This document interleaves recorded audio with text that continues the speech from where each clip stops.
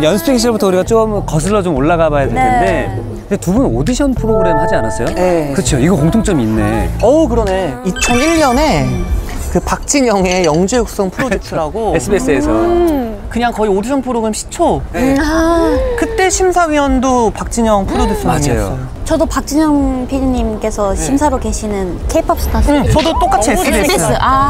뭐예요? 몇 살 때 나오셨어요? 13살. 내가 13살. 저도 13살, 14살. 오, 소름! 대박. 13살, 14살 너무. 뭐야. 무서울라 그래, 이제. 공통점 우리 너무 많아. 아니 그러면 본인이 내가 노래를 잘하네, 내가 춤을 잘 추네, 그걸 어릴 때부터 느꼈어요? 아니요, 전혀 몰랐어요. 저는 누가 얘기해 준 거예요? 그 방송에 나가서 처음 안 거예요. 그 K-pop 스타를 아 진짜요? 통해서 처음 안 거예요. 엄마가 한번 나가볼래 했던 거예요? 아니요, 그 학원에서, 댄스 학원에서. 댄스 학원에서? 네, 동네 댄스 학원에서 거기서 이제 선생님께서 그냥 막 지원서를 해주셨거든요. 네. 신기하다. 신기하다. 진짜. 너무 잘했는데 몰랐어요. 아니 이제 가족들이 이제 연예 활동 하다 보니까 알게 모르게 경쟁심이 돼요? 아니면 도움이 많이 돼요? 도움이 많이 되죠. 아무래도 의지가 많이 되고 같은 직업이다 보니까는 또 공감대도 있고 하니까 말도 잘 통하고. 전화도 자주 해요. 막 3시간씩 진짜요? 진짜요? 가족끼리 3시간 통화해요? 돈독하다. 비밀도 없고 다 얘기해서. 전 남동생이라 제가 그게 없는구나. 저는 들어가 게임하지 마. 뭐 떡볶이 먹어. 뭐 저거 해. 샤워해. 머리 냄새나. 뭐 이렇게. 출시. 그거 너무 꼰대 아니에요? 그런가? 동생이 우리 누나 꼰대야. 나이 차이가 어떻게 되는데요? 6살, 8살 차이. 차이가 좀 있네. 그러니까 더 누나로서 지금은. 들어가 TV 꺼. 들어봐. 게임하지 말고 머리 감아. 동생 리액션은 어때요? 이렇게 싫어 이렇게 계속 귀여워. 그래요? 근데 저는 친누나가 있는데 누나랑 되게 어색한 사이예요.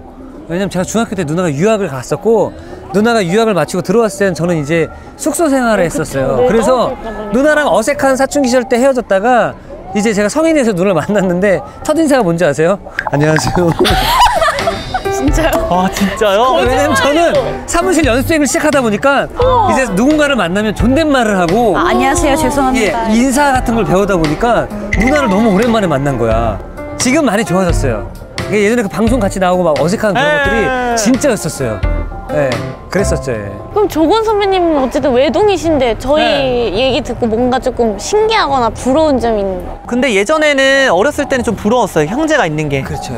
왜냐면 별의별 나중에 먼 나중에 부모님도 이제 하늘 날아가시고 나 혼자 남으면 어떡하나, 결혼부터 해서 막 여러 가지 생각 들 때는 형제가 있으면 참 좋겠다라는 생각을 했는데 맞아. 지금은 제 주변에도 외동 친구들도 꽤 많고 지금 막 그렇게 막 크게 별 생각은 없는 것 같기는 해. 그러면 선배님은 2AM 선배님 가끔 가다 만나면 뭐 하세요? 이렇게 별거 안 해요, 저희는. 그래요? 고기 먹고? 저희는 이게 진짜 오래된 가족이야. 그냥 진짜 별거 안 해요. 숙소 생활할 때가 진짜 별거 없었고요. 진짜요? 왜냐면 24시간을 붙어 있으니까 너무 힘든 거. 저는 그때도 항상 얘기했어요. 저 개인적인 생각으로 그룹은 따로 살아야 된다. 이게 숙소 생활이라고 해서 팀워크 때문에 숙소 생활을 하는 거지만 물론 다른 이유도 있죠. 매니저분들 픽업도 그렇고 그쵸, 활동도 그렇고. 근데 이제 저희가 독립을 하고 사이가 더 좋아진 거예요. 독립을 하니까 독립을 하니까 가끔 뭐해? 도 되고 밥은 먹었어? 도 되고 그리고 물어보는구나. 네, 저희는 초반에는 그랬어요. 지금은 안 그러는데. 그러면 싸운 적은 있으실 거 아니에요? 싸우면 화해 어떻게 이거 궁금하다. 그러니까요. AM이요? 얘기를 들어본 적이 없어. 남자 보이그룹이고 진짜 열받으면은 진짜 이렇게 주먹 다짐도 하고 주먹 다짐도 할 수 있고 욕도 나오고 그렇죠. 이렇게 싸울 수도 있고. 근데 저희는 단 한 번도 그런 적은 없고 오히려 좀 삐지죠. 삐지는 창민이 형도 좀 삐지고. 그 친구는 그럴 것 같아요. 저는 얘기를 하고 우리 그냥 여기까지 하자. 해체하자는 거예요. 그러니까 우리 이번 활동까지만 하자. 여기까지만 하자. 그래서 제가 장난으로 이번에 일본 콘서트 갈 때도 그 공항에서 만나가지고 막 또 엄청 놀리는 거예요, 저를. 근데 그 놀리다 보면 이제 재밌지. 근데 재밌다 보면은 살짝 열이 받아요. 올라요. 아침부터 아침 일찍부터 막 내 심기를 건드려. 공항에 가는데 우리 그 일본 콘서트까지만 하자 이제. 우리 몇 개월 보지 말자. 근데 진짜 이게 현명한 선택인 게 뭐냐면 뭐 한두 달 안 보잖아요? 네. 그러면 또 이게 돼요. 리프레시가 돼요. 네, 리프레시가 돼요. 한두 달 안 보고 다시 만나면 다시 일할 수 있어요. 그러니까 이게 가족은 떨어져 있어야 돼. 왜냐면 예전에 제가 제일 힘들었던 건 뭐냐면 그룹이 쉽지는 않아요, 솔직히. 예전에 활동할 때 제일 힘들었던 건 기약이 없다라는 거예요. 이 일을 이제 저 멤버들끼리 대기실에서 너무 재밌다 우리 그랬더니 이제 누구는 형 우리 이제 나이 들어서 진훈이 나이 들어서 그래요 형 이제 맞아요. 저희가 이제 재밌죠요. 그래서 창민이 형이랑 딱 아니야 우리 이제 이거 활동 끝나는 그게 있잖아. 그 시기가 기약이 있으니까 만약에 조금이라도 힘들어도 뭐 예를 들면 뭐 6월 며칠까지만 하면 우리 잠깐 쉴 수 있어. 군대 제대하는 말이야. 그런 것처럼. 둘이 공통점이 있다고 들었는데 반려견을 두 분 다 키우시고. 그래요? 네. 저는 지금 집에 2마리 가가랑 비버라고. 가가 비버. 레이디 가가, 저스틴 비버. 어머. 그래서 가가 비버예요. 9살, 8살인데 이탈리안 그레이하운드. 저도 2마리 키우는데 체리 채소. 귀엽다. 네. 채연, 채령, 채민, 체리 채소. 채자 돌림이. 채자 돌리기. 채자 돌림 말티즈. 저는 이제 심쿵이 말티즈를 키우는데 너무 귀엽다. 전 그거 해요. 우리 강아지가 스파하는 걸 좋아하거든요. 근데 내가 집에서 반신욕을 하잖아요. 같이 들어가요? 계속 들어온다고 그래요. 귀여워. 그러면 안고 같이 이렇게. 그래서 물어봐요. 쿵이야 뜨거울 텐데 들어올 거야? 물어봐요. 그러면은 약간 생각해요. 얼마나 뜨거운데 물어봐요. 네, 그럼 살짝 물을 좀 이 정도 해주면 괜찮다고 막 이렇게 해요. 귀여워. 그러면 안고 같이 이렇게 들어와요. 사진도 많이 찍어요. 그래서.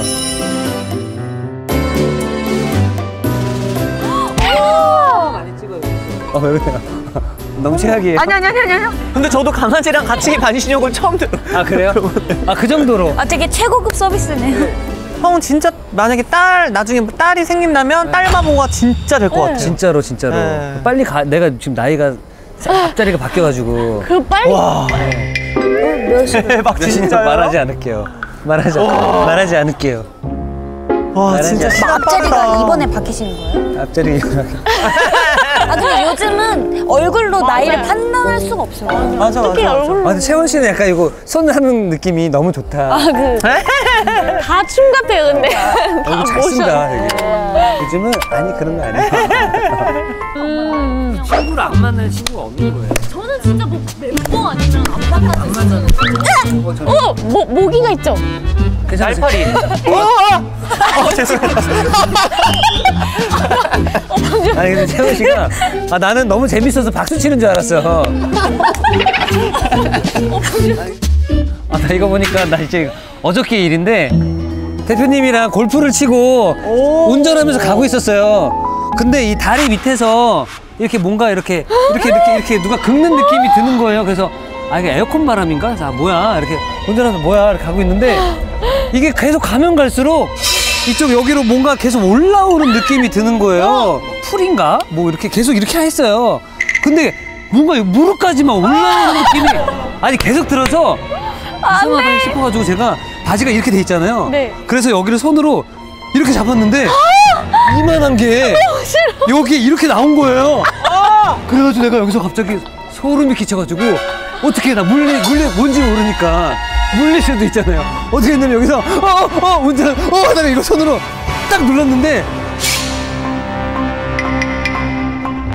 여기서 터더덕 거리는 거야. 터더덕 거리는 거야. 근데 여기서 너무 싫어. 여기서 계속 움직이는 거야. 근데 갑자기 그때부터 다리 쥐가 나는 거야. 운전을 해야 돼. 고속도로인데 갓길에 차를 급하게 세우고 내가 거기서 바지를 벗었죠. 아니요, 바지를 벗는데 이게 바지가 이렇게 벗으면 뒤집어지잖아. 그럼 벌레가 보여야 되잖아요. 벌레 뒤집어 안 보이는 거야. 어떻게 한 거지? 그래서 어떻게 한 거지? 바지를 올려놨는데 안 보이는 거야. 그래서 왼쪽 다리인데 왼쪽 다리 폈는데 안 보이는 거야. 근데 이쪽을 폈는데 이만한 벌레가 여기 딱 있는 거야. 그래서 이러고 있다가 창문을 열어가지고 바지를 바깥으로 해가지고 그러면 그 바지 어떻게 해서 집까지 벗고 오셨어요? 그래서 한참 고민을 했어요. 어떡해. 근데 내가 이 상태로 집에 올라갈 수는 없잖아요. 그래서 그걸 입고 올라가서 벗었는데 하루 종일 어제 밤까지 여기가 계속 이상한 거야. 계속 그랬었죠.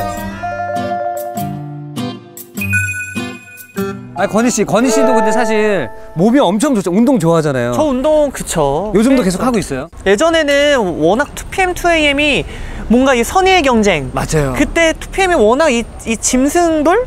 찐남 네. 이런 게 있었는데 그래서 저희가 그때 이를 악물고 운동을 해가지고 안 질라고. 그리고 발라드 그룹인데 이 노래를 부르면서 내가 그 민소매를 입었어요. 맞아요. 팔이 막 이래 지금 봐도 막 팔이 막 우락부락해요. 이렇게 우락부락. 그 운동 그 잡지 메인 표지들 한 명씩 다 찍었어요. 맞아요. 저만 다들 합성인 줄 알더라고요. 그리고 제가 그때 당시에 이 벤치프레스를 100을 들었어요. 제가 힘 진짜 좋아. 그러니까 제가 몸무게가 56, 7 정도 되는데 이거는 스티로폼이다. 조건이 드는 거는. 그때 이제 뭔가 저한테는 운동하는 거에 정점을 찍은 그 시기였어가지고 그래서 지금은 그냥 일주일에 2번 웨이트하고 한 번은 필라테스. 다른 운동은 또 안 해요? 요즘 취미 생활은 골프. 얼마나 됐어요? 저 배운 지는 이제 1년 됐고 1년. 필드 나간 지는 가장 며칠 전에 또 저도 갔다 왔는데 6번째 라운딩이었어요. 나중에 그런 골프용품 생기면 중고 거래도 할 수 있어요. 내가 그 중고 마켓을 엄청 열심히 해요. 저도 해요. 집에 짐이 쌓이는 게 너무 싫어서 맞아. 골프채 새 거가 있었어요. 근데 그게 80만 원짜리 가격이었던 거예요. 그래서 오케이 65만 원에 팔자. 비닐도 안 뜯어진 거니까. 그래서 65만 원을 올렸는데 어떤 분이 제가 60만 원에 사겠습니다. 오케이 60만 원에 드릴게요 라고 했는데 옆에서 이제 같이 이제 나갔던 대표님이 야 그걸 무슨 60만 원 60만 원에 파냐 65만 원에 팔아 이런 거예요. 그래가지고 약간 어떡하지 고민을 하다가 와이프가 2주 전에 산 거 왜 60만 원에 파냐 65만 원 안에 팔지 말라 하고 연락을 보내니까 와이프가 그런 얘기하면 내가 65만 원에 사겠다. 그 65만 원에 거래가 됐는데 그래서 마스크랑 모자를 쓰고 그거를 이제 들고 갔는데 성형외과 5층으로 오세요라고 하는 거예요. 원장실로. 알고 보니까 이제 그분이 이제 성형외과 원장님이셨던 거예요. 그래서 올라갔는데 여기 딱 보니까 야, 그 비닐만 까졌으면 60만 원인데 봉투를 딱 준 거예요. 받고 감사합니다. 안녕히 계세요. 세어봐야지 그러는 거예요. 그래가지고 그 앞에서 하나씩 셌어요. 맞는 것 같습니다. 오케이 이제 들어가봐. 안녕히 계세요. 하는데 갑자기 잠깐 딱 그러더니 저를 이렇게 딱 쳐다보는 거예요. 오케이 이특 나한테 그러는 거예요. 제가 소름. 제가요? 제가요? 이특 내가 성형외과 원장 30년 했는데 이거 못 알아보면 그만둬야지.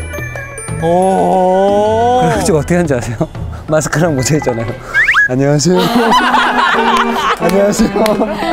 안녕하세요. 근데 그분이 이제 그 다음이 이제 문제인 거야. 나는 결혼을 했다고. 와이프. 그래서 5만 원 깎아주기 싫어서 65만 원을 받았는데 살짝 민망해졌구나. 그분이 갑자기 결혼을 했어? 와이프가 이특 씨 5만 원 깎아주기 그렇게 싫었어요? 근데 얼굴이 막 이만큼 빨개지네. 그래서 원장님도 대단하시다. 그러니까 중고 거래는 약간 1, 2만 원의 그 어떤 내고의 맛인데 제가 올리는 골프용품 있죠? 그분이 지금 맨날 사요.